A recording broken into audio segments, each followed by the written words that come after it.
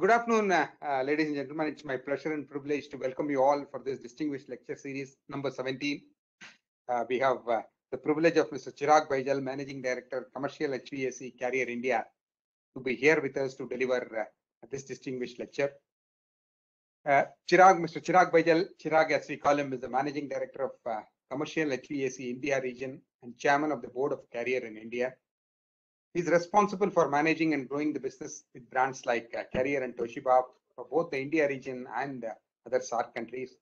Over 20 years of experience in diverse fields such as refrigeration, tools, automotive equipment, financial services, and building industries. He has been with Carrier for the last 14 years and has worked in leadership period over a considerable period of time. And coming to his contribution and leadership with the sector, he's a thought leader in the field of sustainability. I've had the privilege of interacting with him for more than a decade. And he has been the board member in the CII, Indian Green Building Council. He has been involved with the green building movement right from the very inception. He's a member of the Executive Council of AEEE, Alliance for an Energy Efficient Economy, and the Executive Council of CII for the Haryana region. He is the National Executive Board member of AmCham India and also coaches the Energy Council for Promoting Sustainability in India. Mr. Baijal is involved in public policy advocacy for regulation and standards in the field of energy efficiency with Bureau of Energy Efficiency and on standards with the Bureau of Indian Standards and the Ministry of Environment and Forest. Over and above that, Chirag is known for his precise thoughts and the brilliance with which he articulates those thoughts. Over to you, Chirag, for your thoughts and presentation. Thank you so much, Giri. That's very generous and kind of you. Yes, outside of the day job at Carrier, I do take personal pleasure, and it's over a period of time, the passion with which we must undertake the activity around talking of sustainability. It's actually commendable the way I have noticed how the CII GBC Center has been creating platforms like these to talk about impact on the climate, looking at green building as a framework, why green buildings make a difference. Also having, frankly, as India Green Building Council, more than 90% of the green built certification under its belt. But the credit actually for the awareness goes to so many of you who are doing this selflessly and tirelessly for years together. And like you said, we've been engaged in this for more than a decade. I have myself seen this up close and personal with the IGBC team. So the credit actually goes to all of you. So I do thank each one of you that you've given this opportunity that I come and speak today on the topic of energy efficiency. What I'm going to do is share just about 7-8 slides, but the narrative is more about provoking a thought and then making it interactive so that I can take questions. Because on the digital platform, while the advantage is that it can reach out to more number of people across the country, the disadvantage is that it's also a unilateral, one-sided messaging. I would rather have also more questions. But at the end of this hour, if there is a takeaway for all of us of what is it that we would like to go back and think, reflect, and hopefully take an action on, we would have done some good work around spending or investing this 1 hour between all of us. So with that, I'll get into the presentation, give myself about 20-25 minutes, and then keep ourselves some more time to have a dialogue, either on the information, the facts, or the areas that I'm going to talk to you about, or outside of that as well. And I'll attempt to answer as many of them as I can. Yeah.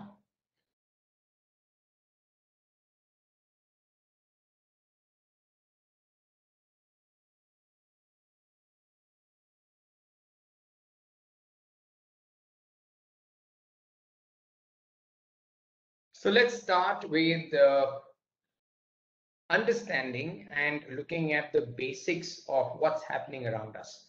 Because many a times, even acknowledgement of what is going on around us gives us a good lens to start asking a question, why energy efficiency is important.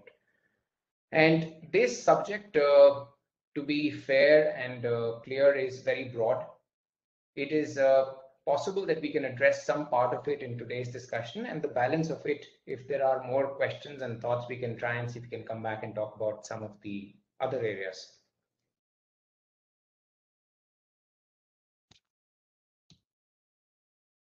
What we've noticed is that developing countries overall will undergo urbanization. India is no exception, but frankly, India is expected to continue to urbanize faster than the rest of the world. Now, let me give you some numbers around this. So overall, billion square meters is, let's say, about 16 billion square meters, what India has today. It is expected to go to about 57 billion square meters by 2050. And what it means is that many of you would have read this, that when Mahatma Gandhi used to talk about the India, the sentence was that India actually resides in the villages. Now, what is happening to India post the reforms started in 1990 onwards is that we are urbanizing fast. We are going to have a larger built environment. So the compounded annual growth rate of the built environment in India will be 3.7% on the 16 billion square meters versus the world average of about 1.7%. So we can easily imagine what it's going to do to our urban cities in the next 25 years by the time India turns 100 years of independence. Some sectors will obviously grow faster than the others. Just to give you a sense that many of us have been reading about India's aspiration to become a 5 trillion economy. So we are a 2 trillion economy, right? Our manufacturing contributes about only 15 to 16% of the GDP. Now, while we also aspire to be a larger trade partner in the global trade, the reality is that India cannot become a 5 trillion economy till the time the manufacturing GDP contributions go up to about 25%. So while the services contribution will remain about a good, healthy 55% plus, but the manufacturing is where the government thrust is. And I think it's very clearly visible to each one of us the way we see policies, intervention, and PLI schemes being rolled out. Now, what this will mean also is that we will have a huge demand growth on cooling. So we're going to have the India Cooling Action Plan, and I'll talk a little bit more about that, has been a very important document released in collaboration with the American Council of Energy Efficiency, and the Bureau of Energy Efficiency has participated in that, but under the aegis of the Ministry of Environment and Forest in India. So we're looking at an aggregate demand growth of about 8 times, whereas the buildings cooling demand will go up by 11 times. We are increasingly now going to see the digitalization impact our lives across everything that we do at work or in our homes, which means that we will rely a lot more on data, and which essentially means that if the data privacy laws in India become tighter, we are going to see a whole lot more of data centers, for example, exploding in the India scene. I'm not specifically talking about how energy guzzlers a data center could be, but then we'll talk about that in a little bit. Let's look at what's happening on the products design evolution. Now, in HVAC, it has also been said that ever since the inverter compressor was invented in 1981, and Toshiba was the brand which invented that in Japan, ever since then, there hasn't really been a huge path-breaking work done in the residential space. Now, in the commercial space, of course, we have seen many other things play itself out. But what we are seeing will happen is there is going to be a lot more focus on the overall way we design our systems, from being just a mechanical device to how electronics are embedded, and how we're going to have a lot more of Internet of Things getting embedded in the design from a life cycle cost. Bureau of Energy Efficiency, for example, also came out on the residential ACs, as many of us might be able to relate, with a setting of, let's say, a 24 degrees on the remote control.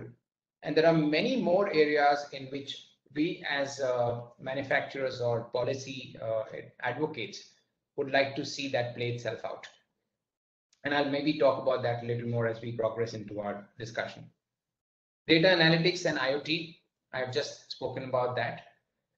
There is an altogether new dimension in indoor environment quality, and post-COVID, the way we are seeing COVID itself as a trend, which you will see on the left-hand side below.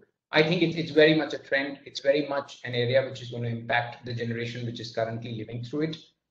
And what is going to happen and how is that related to energy efficiency is also something that we're going to talk about.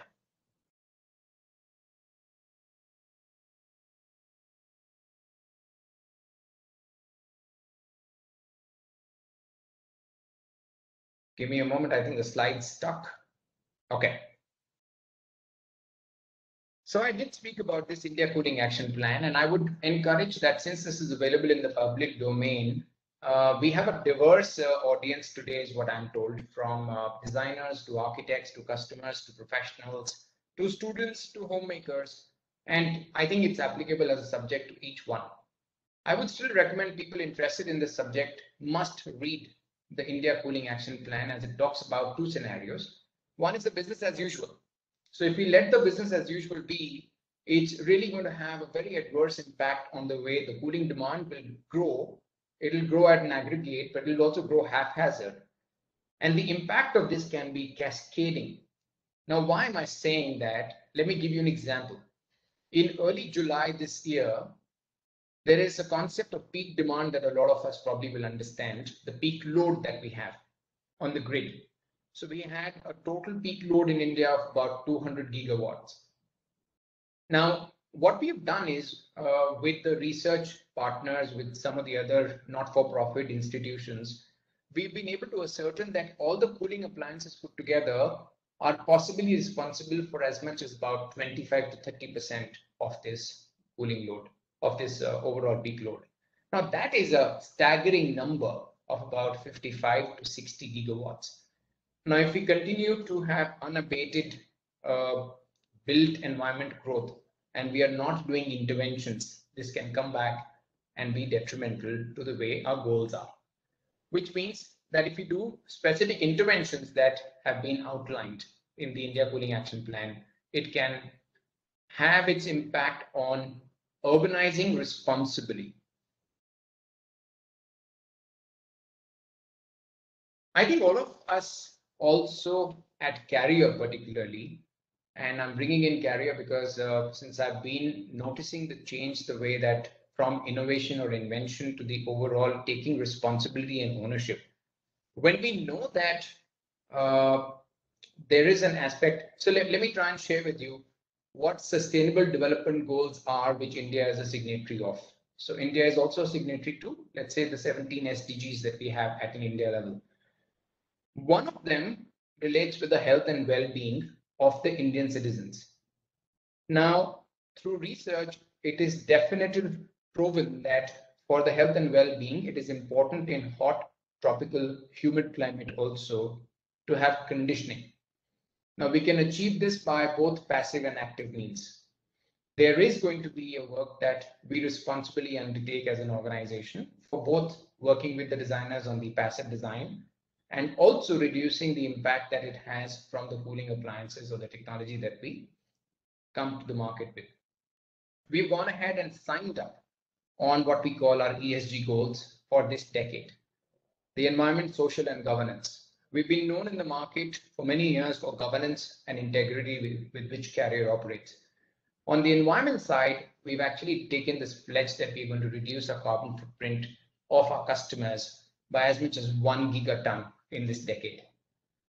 We are looking at investing more than $2 billion in doing this. But just for everybody's understanding, 1 gigaton is equivalent to the carbon emissions of an economy like Japan in a year. So to put things in perspective. I'll focus, like I said in the beginning, it's a broad topic. Let's see how we can relate this a little more to the built environment. This is something known that overall, the global energy usage, 40% of that roughly is by the buildings across the world. What is important to know is that 40% of that is by the HVAC systems, and hence puts us in a very, very responsible position not just as an organization, but as consumers, listeners, decision makers, users of HVAC. Now, this translates to 16% of the global energy consumption, which is by HVAC. I mentioned at the beginning why I am a proponent of a green building overall is because I'm not saying that that's the be all and end all, and we end by making a green building. So the first and the important aspect is to acknowledge that it gives me a framework to start structuring my thoughts, my actions, my interventions, and also takes it away that I don't have to just get certified and be there. So there is an active dialogue that we have, not just in IGBC, but across the globe now, on how do we have more sustenance of green building certifications. We are looking at operations. When I say sustenance, it is about operations and maintenance.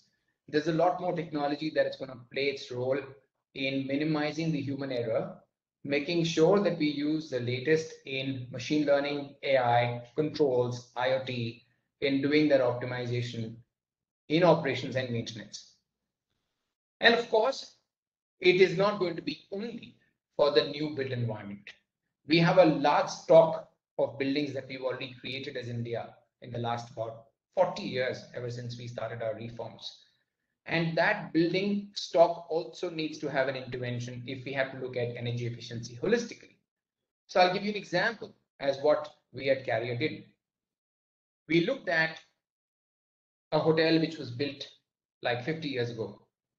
And this hotel is in Delhi. We didn't go in and say that you have an old chiller, so you change it. We just went in and made sure that through the use of IoT, electronics controls, sensors, data analytics, we're able to bring the efficiency from a 1.1 kilowatt per ton to a 0.69 kilowatt per ton. This is in the public domain. This is awarded by the Bureau of Energy Efficiency as one of the best in class examples of why you don't need to necessarily spend a whole lot of money to get energy efficiency, whether it is for a new building or for an existing stock. Let's look at some trends on the HVAC side, since that's the industry that I belong to, so I'll definitely talk about that a little bit. So over a period of time, we are seeing that the conventional fixed speed air conditioning systems are giving way to variable speed for obvious reasons. But one of them, which I think is important to have a dialogue, as I said, in a diverse audience that we have today, is because our loads are not constant. Very simply speaking, throughout the day, whether it's a commercial building or a residential building, our loads are not constant. And if that's not constant, how do we make sure that our systems are intelligent enough to adapt to the load and work through that? Now, this is happening across residential to the light commercial to VRFs or to chillers. And the compression technology, frankly, has undergone a vast change. We can talk a lot more about that in some other dialogue that we have or in question and answer session, but I would like to just give you a high level picture first. Like I said, from 1:1 or unitary products to moving to a central air conditioning. Now, obviously, this has a bearing on energy efficiency because we are looking at reducing, we're using diversity. So we've always used diversity, let's say, in the chilled water systems. We're also starting to use a lot more diversity in the DX systems. What it also allows me is the ability to now look at different indoor environment and utilize the new technology to reduce my energy footprint even further. It has created a challenge post-COVID, but we'll talk about that in the next couple of slides. I personally believe the point that you're reading next about low temperature setting to a comfort setting, my observation is that most air conditioning users, we have not done a good job in educating people on how to use air conditioning. A larger number of people believe that just by setting it at 18 degrees or 20 degrees, it's going to be cooling better. And that's the setting that we want to keep it at. I don't think that it works like that. And which is the way that we as a group or as an institution, whether it's IGBC or carrier, are able to do this. I think it's not an answer whether it can happen overnight, but this will take its own time. But we got to keep talking about this. In different climate zones, this will have obviously a different bearing, but it needs to have a separate discussion only because of the comfort settings and how energy efficiency can increase just by that. There is a large bearing on the refrigerants for sure.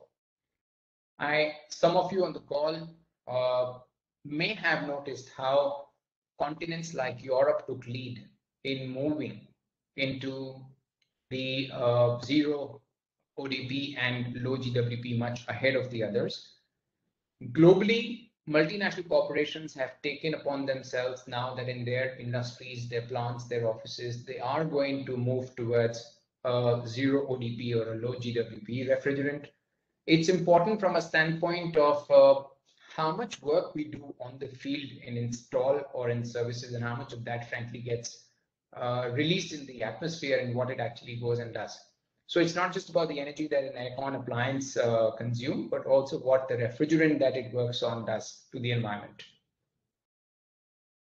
We've had in the HVAC industry, as I've seen in many years, a whole lot of focus in the past, and frankly, it remains to an extent even now, is product-based. And we have to start looking at this at a building level or a plant room level, or when we talk about a central air conditioning, how does the occupant behavior changes and how does it really, how is it tied with the way our utilities work?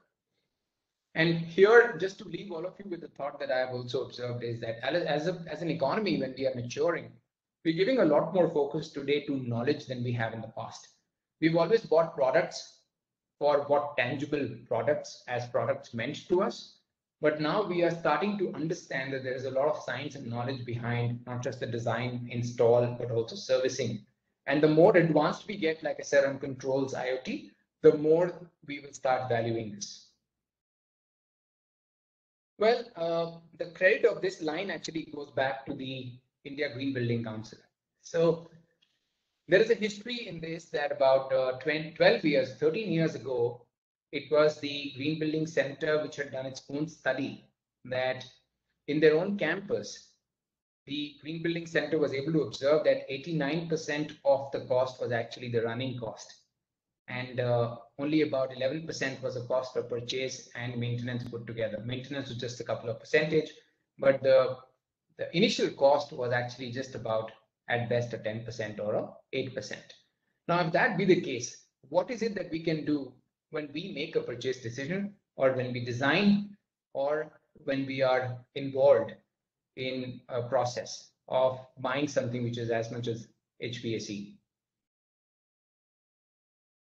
So in service side, we have seen a whole lot that when products go down, not only are they a headache on the building occupants, it also post-COVID has become more complex. But then can we look at from not just an energy point of view, but also a point of view of can we predict what will happen to our systems in time to come? And there can be more dialogue on this. This by itself is becoming a very large topic. We are at the center of doing a whole lot of things at Carrier on this, and more on that later.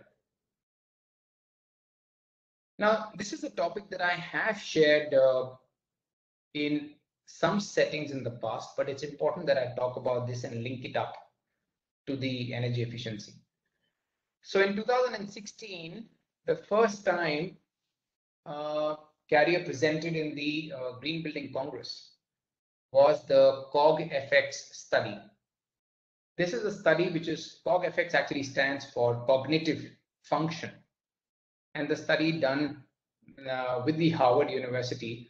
And this is available, frankly, to each one who's interested on the internet. All you have to do is just go and Google and search for it. What we were trying to study first started in the lab.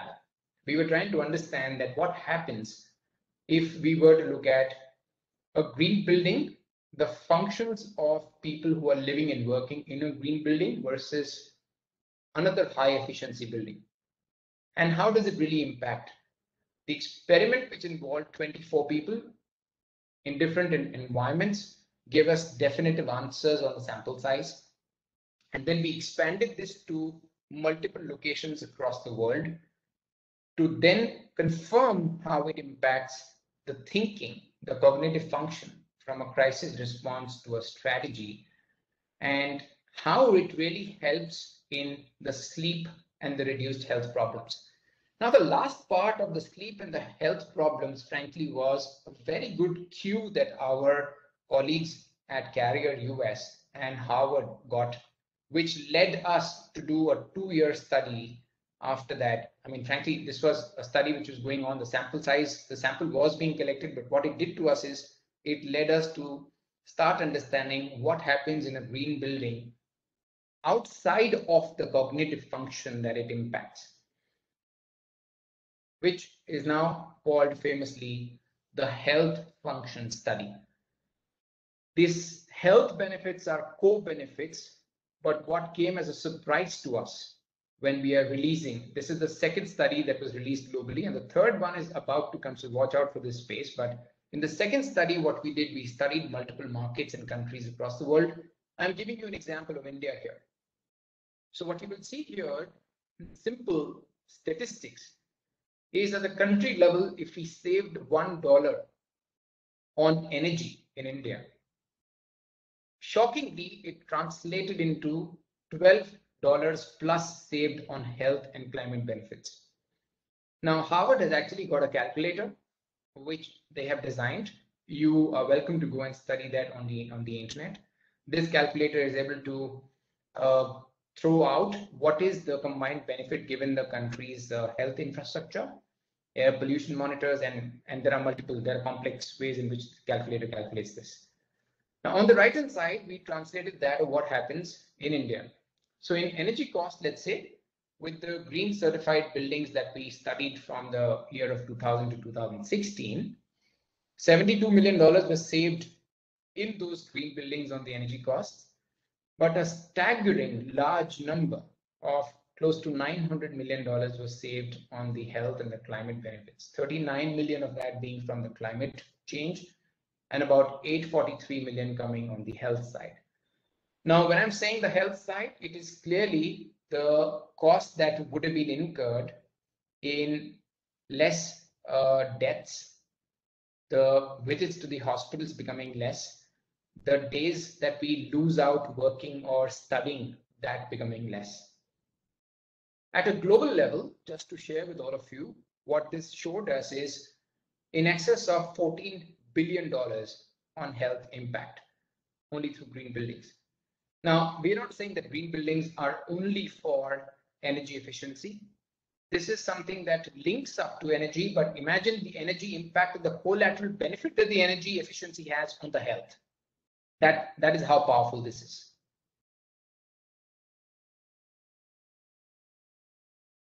Well, Gary did speak about this, that I'm passionate about regulation. And for any economy, in my opinion, to mature, we must have regulation. We must have level playing field. We must have the way in which our consumers and customers can choose better. Now, to choose better, it's important, and I think a commendable work done by Bureau of Energy Efficiency in the last about 13, 14 years now. So what you're seeing on your slide right now is RAC is the room AC, DFS is duct-free split, and chillers, BRF, ducted and packaged. Now we are at a different stage of each one of these in terms of the standards and labeling program. But what's important for us to understand is that we moved a long way when it comes to the first line, which is the room air conditioners and the duct-free splits. There is a lot more work to be done. The government is conscious of this. We are working very closely with the government, and I'll give you a sense why. So if you look at what happened in India from 2009 to 2018 in terms of standards and labeling on the first row, which is the room air conditioners and duct-free splits, we are looking at the ISER stands for the seasonal energy efficiency ratio, the India seasonal energy efficiency ratio. With the new table that we are about to get to on the room air conditioners, which impacts each one of us on the call, you and I, when we use a split AC or a window AC at home, that new table is going to put us with one of the best standards and labeling standards in the world. So let's say a 3.3 becomes the MEPS. MEPS is the minimum efficiency performance standard. Now, if 3.3 is one of the best in the world, which is where Singapore government is, only with a size of 5 million, we are talking about really pushing the way India is with close to about 50 lakh population in Singapore versus where we are at 130 crores plus. So you can imagine what an impact this is. So on one hand, we are conscious as a nation, as government says that the health and well-being of every Indian is important to us. We want to have good quality products for India through quality control order. At the same time, we are trying to say that whenever we urbanize, there is standards and labeling has a role to play in urbanizing responsibly. Yeah. But there are some more aspects of where we need to work. So giving an example, so let's say I bought an air conditioner in 2010 with whatever was a standard and labeling program that time. While the average life of the aircon in India is about 7 years, let's say I replace that in 2021, but I sell off my old aircon. Now, like the government has worked on the scrappage policy, I think we as not just IGBC, but the institutions that we got to come back together and see how do we have, let's say, a scrappage policy for old aircons as well. Now, if we choose not to have it, the old aircons can technically be in service for 15 years to 20 years. But what this will do is it will dent the efforts being made collectively by all of us in either reducing what I mentioned earlier on the peak load, or the way that we are looking at reducing the energy cost of every appliance that gets used in any home in India.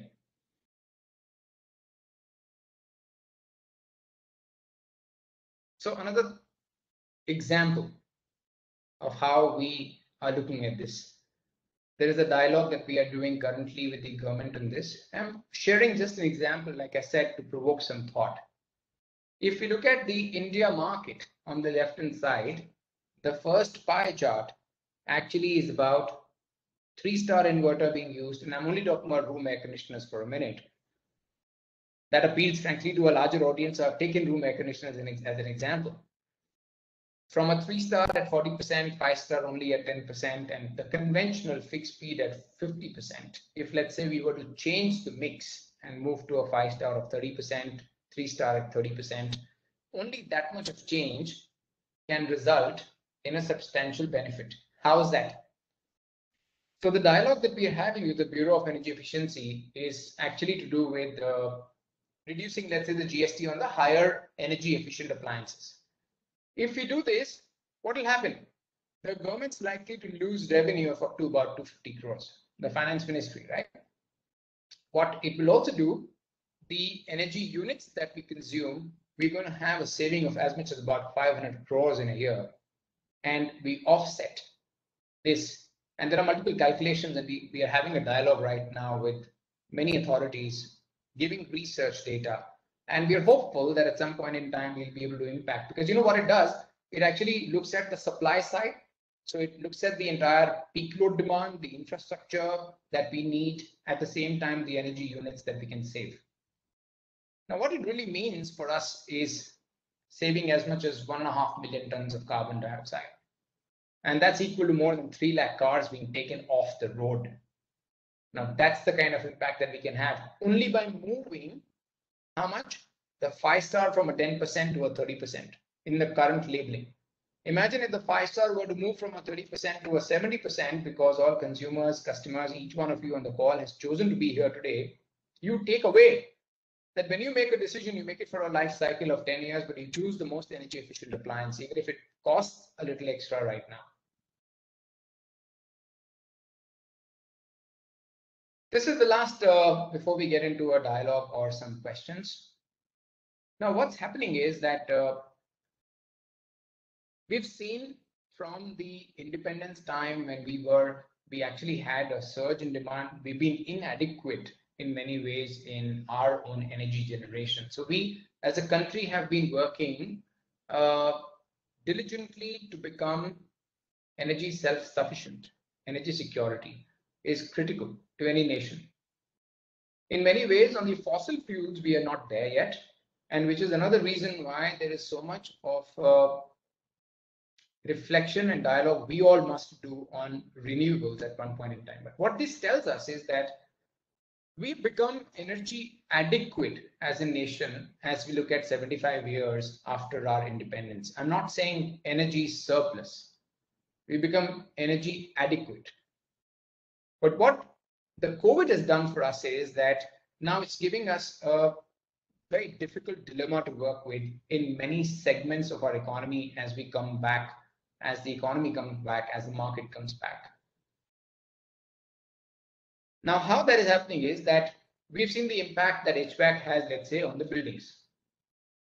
COVID has increased the need to have a better indoor air quality in the buildings, which means the Center for Disease Control, the NHS in UK, and many other reputed organizations across the world have confirmed that if this virus spreads by air, there have to be interventions in the building or the built environment, which can either slow the spread or not have the spread.